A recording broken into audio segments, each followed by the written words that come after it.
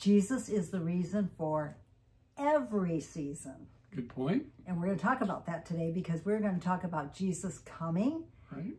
his triumphal entry, and Christmas and Easter all combined in one, because that's what it's all about. It's all about Jesus. And he was born as a baby, and then he died for our sins and rose again. And that makes it all that much better. Right. So Jesus is the reason for every season. Amen.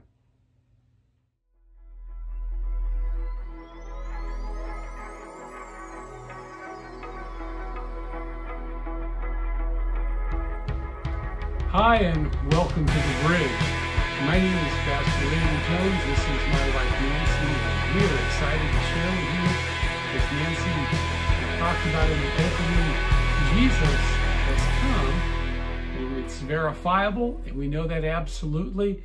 And I want to share with you that that's how we know he's going to come back. And you can be assured that Jesus is going to come and take the church, or he's going to take us one at a time. The timing on that is in his hands, but we want you to be ready. So how can you absolutely know that Christ's second coming will happen?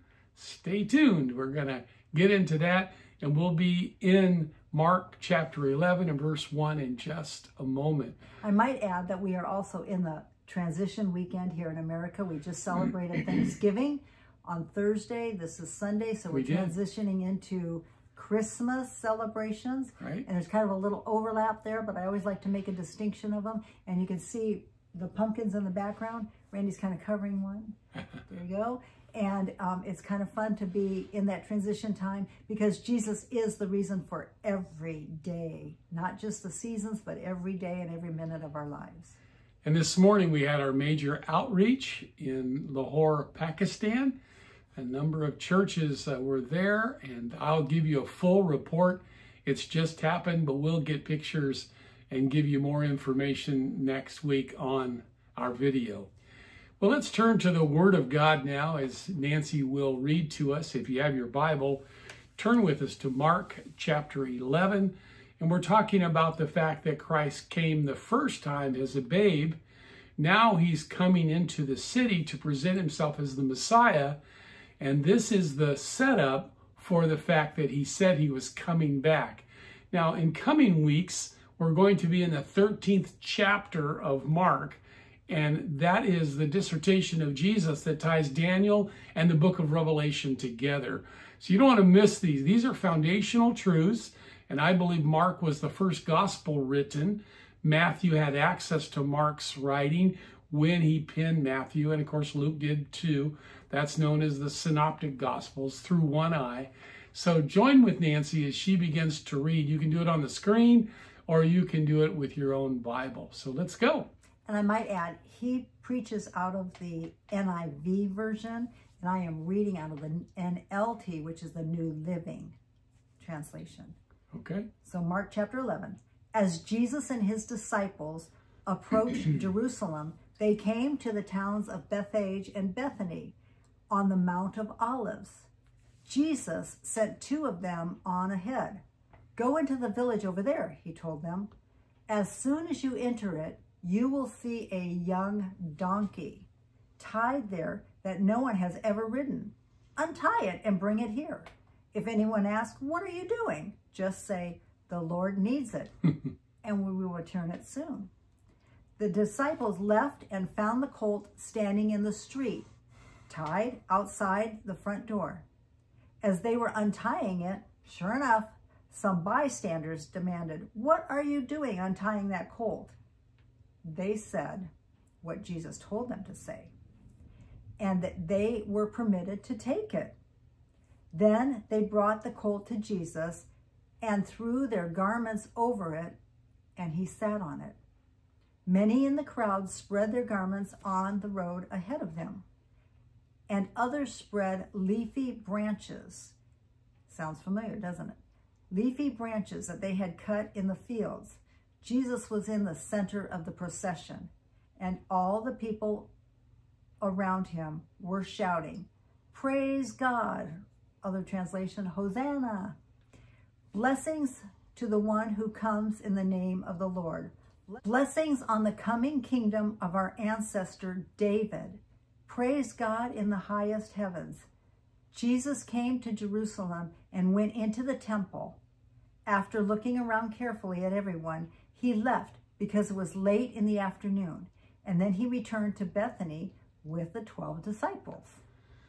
So now Jesus is doing this intentionally, presenting himself as the Messiah, the one prophesied in the Old Testament, who would ride into the city and would be part of this celebration where they said Hosanna, which means blessed is he who comes in the name of the Lord.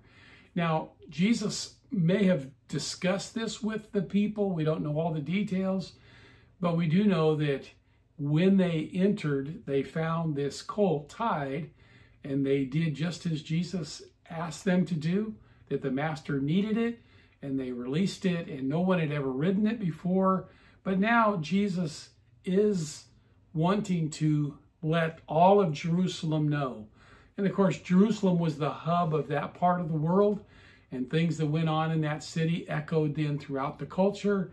And Jesus was letting them know that he had come and that he was going to present himself as the final lamb sacrifice. Think of the millions of lamb sacrifice and goats and doves and oxen and precursor type of sacrifices that happened throughout the Old Testament from the time of Deuteronomy all the way up until this moment.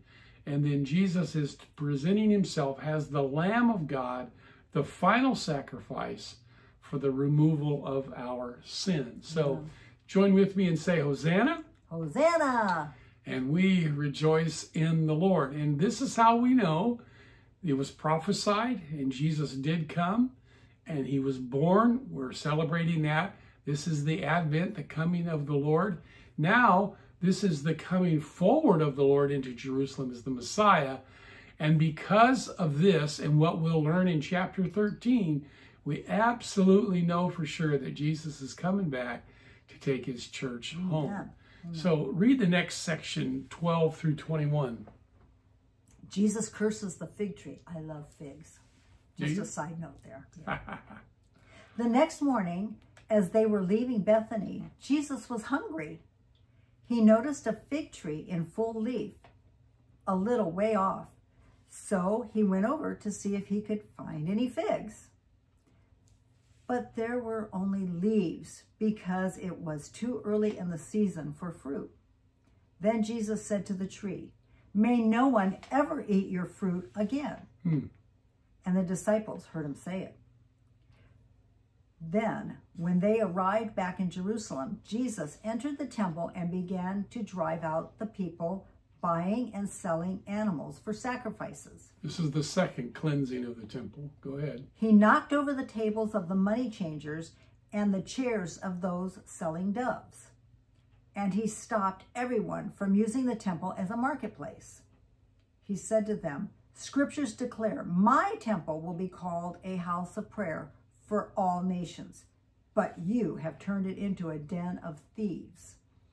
When the leading priests and teachers of the religious law heard what Jesus had done, they began planning how to kill him. But they were afraid of him because of the people were so amazed at his teaching. That evening, Jesus and the disciples left the city. The next morning, they passed by the fig tree he had cursed. The disciples noticed it, and it was withered from the roots up.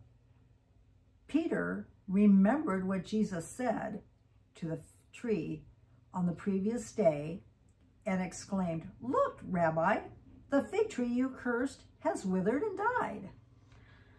So typically, Jesus was hungry, as any human would be. He was fully God, fully man simultaneously, and wanted to partake of some figs. As Nancy shared, she loves figs. And I might add, where I used to run, when we lived in Hemet, there was a fig tree, and the people let me pick the figs when they were in season. And let me tell you, those figs do give you energy because they're full of natural sugar. They are. And so he looks and finds that there's no fruit coming from it. Now, the parallel here is that the people of Israel were not producing fruit in keeping with the teachings of the Old Testament. And so there's two things happening here. One is the physical part of the cursing of the tree, and when they come out, they see that it has actually died. Well, spiritually, the Jewish community was going through a metamorphosis, and they were going to die under the old covenant.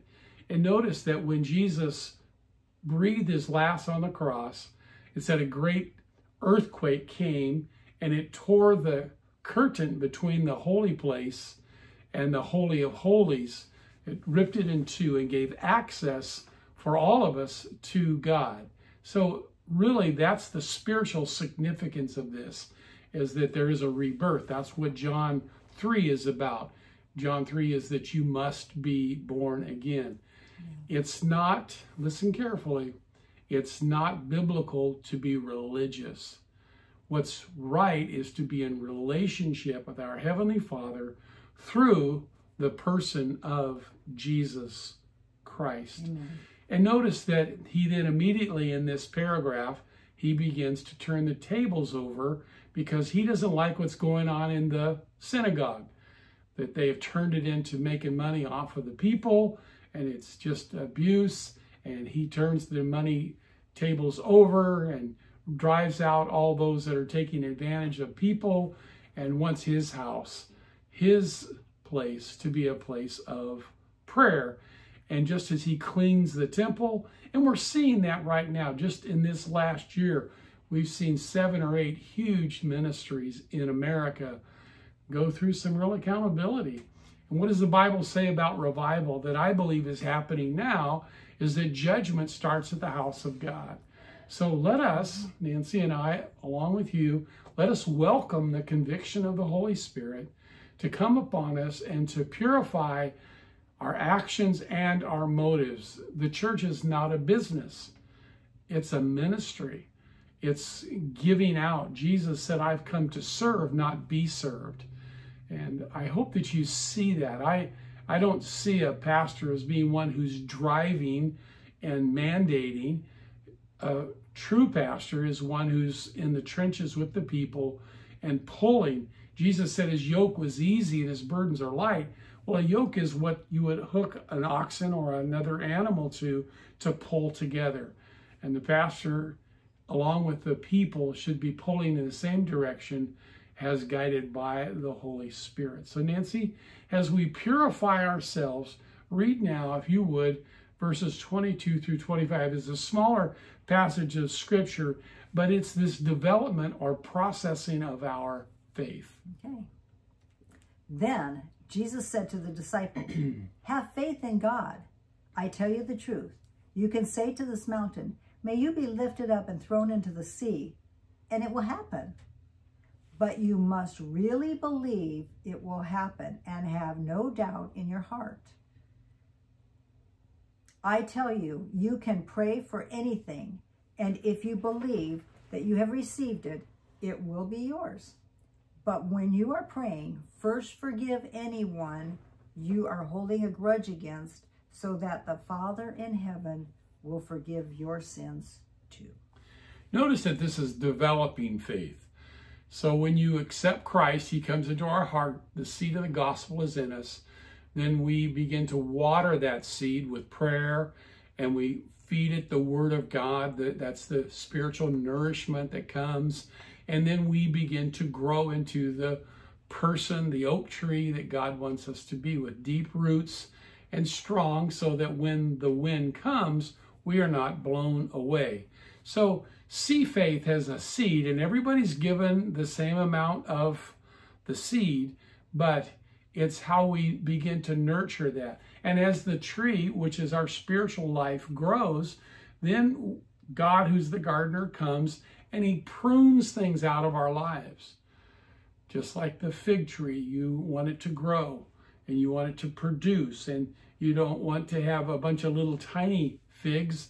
You want to have some nice sized figs. So sometimes they do what's called thinning, where you take some parts of the fruit when they're real little and you knock it off with your fingers, and it lets more of the nutrients that are coming up through the plant, through photosynthesis, into the plant itself. and then you begin to develop into a mature mother, a mature father, a grandparent. We're, in the last 10 years, have learned and are still learning to be grandparents, which is a real different role than being the primary parent. And it's a wonderful role. Yeah. And we're enjoying that, and we want to, let the Lord come into our hearts and then flow, out of us into the hearts of our grown children and our grandchildren. At this level, we don't tell our grown children what to do or not to do. We're not helicopter parents where you hover over everything that they do. You give them biblical principles and let them have freedom. See, everybody's really seeking freedom. And I'm thankful that here in America, we have made some way better choices in our leadership recently. And in our Senate, in our Congress, in the executive branch, which will follow in with judges and governors and mayors and on down. And even in the church, as I alluded to earlier, the Lord is purifying his church. And when sin happens, then what do? We share it openly. Jesus, when he helped the woman who was brought before him that was caught in adultery, he didn't let them stone her or hurt her. He began to share what their sins were, and they walked away. And then Jesus asked the wonderful question, "Where are your accusers?" And she says, "There are none." And Jesus said, "Neither do I accuse you." But listen to the very ending of this. "Now go and sin no more." That's what made David special in the Old Testament and the New Testament. He sets the bar for worship because he's very passionate about it. And if you've lost your passion for God, I want to encourage you to rekindle that. Just like you would with your spouse, or if you've had a bump with a grown child or a small child. What do? We need to have life after the difficulty, which is part of the process. So we let the Lord come and prune out. I don't have to have my way. I can let God have his way in my child.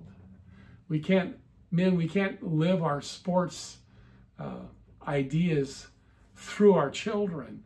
And wives, mothers, you can't live your expectations of what you missed out on through your daughter. Let them experience true freedom themselves. Let them decide what kinds of things, activities, what things that they want to. Now, you steer it absolutely and give them options. Let them know if you go down this path, this is what may happen. But let them ask you those questions. And that's why it takes quantity of time not to have quality of time. You can't just sit down with a kid and in 20 seconds, you can give them the right information, but they're not absorbing that. But grandpas, if you have a tea party with your grandchild, they'll be listening to you and they will naturally begin to mimic what it is that you say and do. I remember one time with our grown kids, one of them did something and I went, "Wow, that's exactly how I do that." And they go, "We know." And I was like, "I don't remember teaching you that." And they said, "You didn't. We just saw you do that for 18, 19 years. And exactly. So that's what we do." So you can't minimize quantity, right? You got to have quantity, and that will produce good quality. That's why as our grandkids have been birthed and are growing and are small, all under the age of 9.5 and younger, is the reason we go and spend lots of time with them. I take the boys fishing, the girls too. Nancy takes them and plays hide and go seek with them. We have all kinds of fun games and activities. And it's in that relationship and in that modeling that then we kind of hone their skills on how to treat others and forgive one another. And we don't have to win at every card game or every little sit down time. We can let others win and celebrate their winning. And that's what Jesus is trying to do here with the disciples, is he's trying to teach them how to have community. That's the reason that God called Moses to the mountain to give him the 10 Commandments. The last half of the 10 Commandments is all about community, how we get along with each other. And I hope that because the pendulum has shifted and wokeness is being removed from our culture, those that just want to change everything, and that all people are people, and that there's no difference between man and woman. There are differences, and we should celebrate the differences. Men need women, women need men, and when we build those relationships built on the Ten Commandments, upon the Sermon on the Mount that Jesus teaches so clearly, when we do that, we then live healthy lives, and we then impact one another in the right way. Now, notice that he talks about having faith that can move mountains. I remember as a young man learning to ask the Lord to heal my sore throat, to take away a fever. And those are early developments of healing, right, Nancy? Mm-hmm. And then when you season through life, and then you maybe get challenged with something like cancer, or you get challenged with some kind of difficulty that, boy, really does kind of rock your world, you've been growing, pruning, developing, processing, maturing, and then you're able to handle the onslaughts and the challenges. I think the longer we live, the more we've seen and the more we are concerned. Now, if you let fear come in, fear kills faith. Let's dialogue about this and jump in, Nancy, if you would. It's one thing to be concerned about America, to be concerned about the public schools, to be concerned about maybe spiritual wobbling of grown children or grandchildren, not sure where they are spiritually. But we don't fear that. That may have been perhaps what got Job worked up, was that he knew in chapter 1 of the book of Job, he knew that his kids had had a party. He knew that they may have done some things that they shouldn't do. And he always tried to go in and offer sacrifice and get them to repent and make sure that they were where they needed to be. Because in the Old Testament, when you died, you went to paradise, to a holding place. And so Jesus goes there and rescues us from paradise. And now to be absent from the body is to be in the presence of the Lord. So any thoughts about that? How to develop faith, Nancy, in our hearts so that we're having faith that's not fearful, but that has development to it?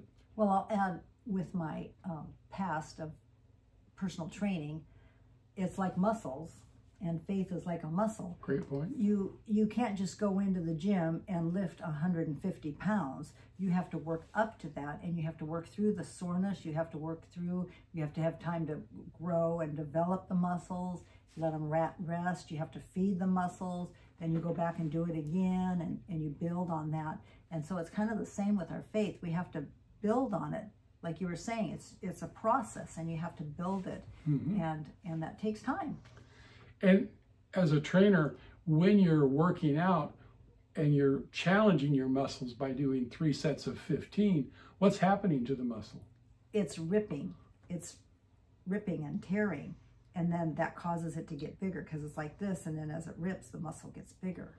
And that's kind of like our spiritual lives, right? Mm-hmm. We go through, sickness or financial or relationship, and it kind of rips us and it hurts us. But it's actually easy. It's actually making us stronger. Yeah. But how am I going to believe God to, touch some significant heart challenge, a severe breathing episode, a cancer problem, if we can't ask the Lord to heal us of a cold? That probably would work itself out naturally over the period of whatever, a week or 10 days. But learning to ask the Lord and asking him to heal us, and us doing our part, eating right, sleeping right, doing things we should do, but trusting him and believing him. And I think there again is the process. Now, let's add one more dynamic to that, and that's in prayer, we have to watch our motives. Now, I hope you grab a hold of this, because I've learned not to tell God how to answer the prayer. I reason with God. Lord, you see this relationship challenge. You know why this is occurring. And I don't, but I'm asking you to come and work first in me, work in the situation, and bring about your glory in and through all that are involved.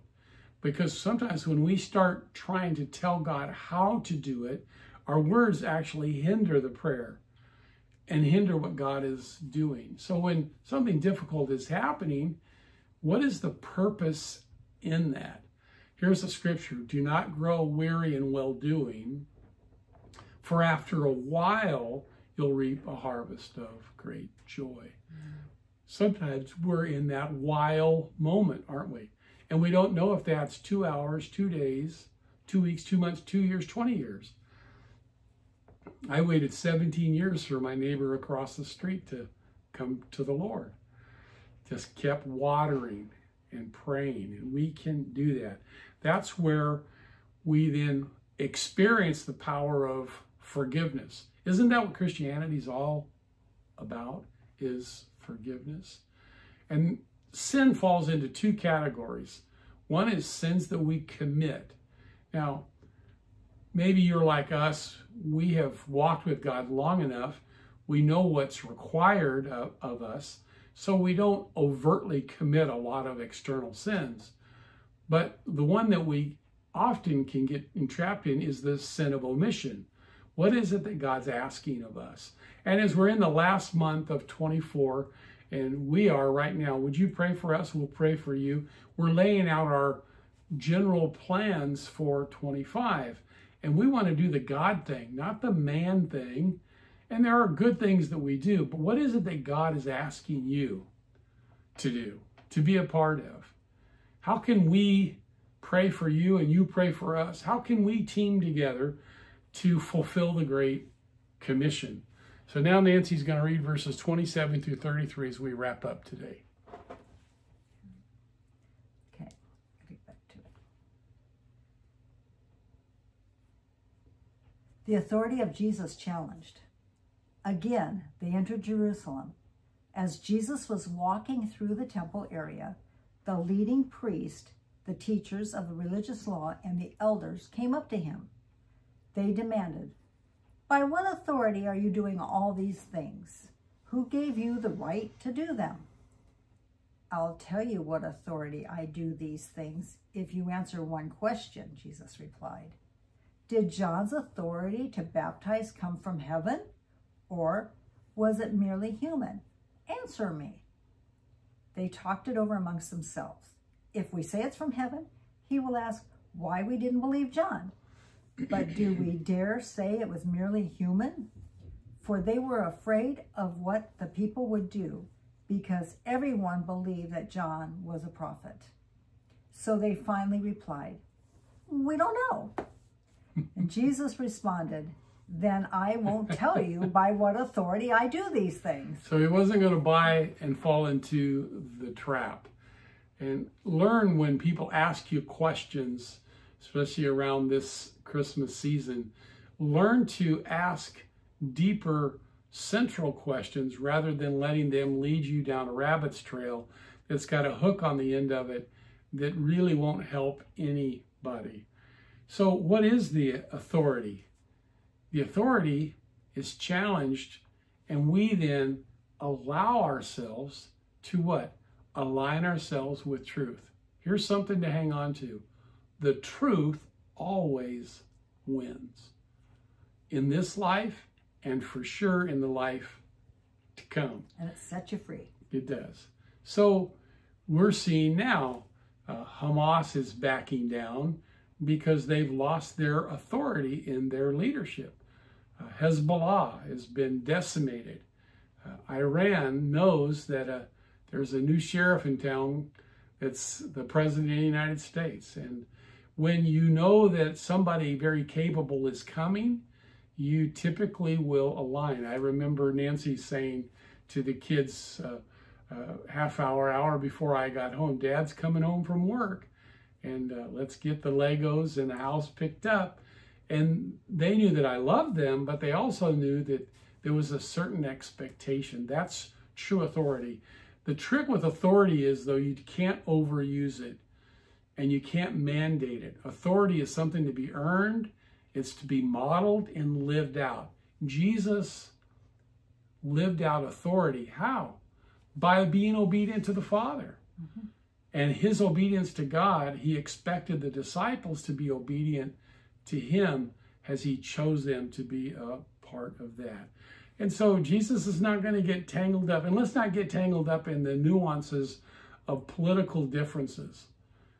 But let's also not be quiet, because the last 25 years or so, up until more recently, the church has found its voice.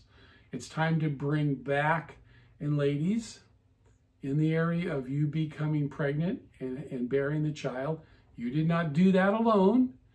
My body, my choice. What about whoever impregnated you, which should be a husband? If it's other reasons, you got to weigh all that into consideration. I understand that, but there's still a life. And my position on that is, even if it's rape or incest, it's still a life. And if the Lord releases you from raising that child, there's many wonderful couples that would raise, but to take the life of an innocent child is just not godly, and it's not right. God gives life, and then God takes life away on either end of the spectrum. And the same thing with moral issues. And I'm glad to see that there's a definite standard being set now. And there is men, there are women, and biological men and biological women. You can never change the biology. Oh, you can do surgeries, and you can do makeup and hair, and you can do a lot of things. But a man will always be a man, and a woman will always be a woman. Truth always stands. Let's pray. Thank you, Lord, for the chance to have been together today to be in your word.